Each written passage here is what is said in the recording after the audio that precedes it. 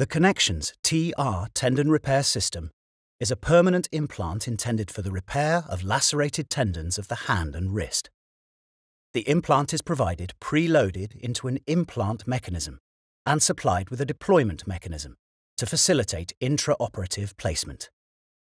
The implant is indicated to repair severed or lacerated flexor and extensor tendons of the hand and wrist within a specified size range.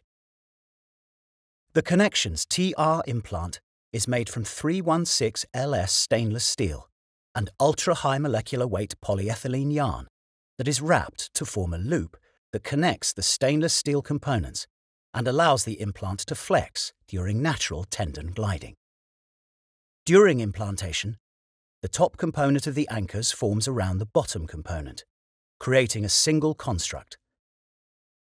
The top component is 16 mm long and 2.5 mm wide.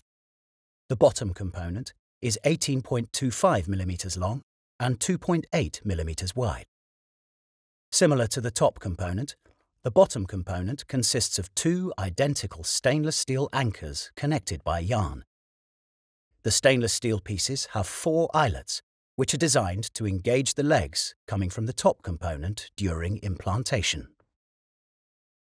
The CoNextions TR Tendon Repair system is a novel alternative to standard suture repair, as demonstrated in a lacerated FTP tendon in Zone 2. Approach the lacerated tendon using a preferred surgical technique. Create an access point in the sheath by creating a 2 cm incision over the laceration. Retrieve tendon ends using a standard technique and approximate the ends using 2 epitendinous corner sutures, or a preferred alternative approximation technique. You are now ready to use the CoNextions TR Tendon Repair system. The implant mechanism is designed with a spring clutch component that sizes the implant appropriately for tendons between 1.5 and 4 mm thick. The spring clutch disengages with an audible and tactile click when the tendon is fully engaged between the cartridge and the cradle, preventing overcompression of the tendon. The design of the system enables variable deployment of the implant, controlled by the thickness of the tendon being repaired. The deployed implant does not have a fixed height. The legs of the top component of the implant will curl more in thinner tendons or less in thicker tendons as the implant is deployed and formed together. Thus, the implant is not a one-size-fits-all, but rather a custom fit based on the thickness of the tendon between 1.5 and 4 mm thick.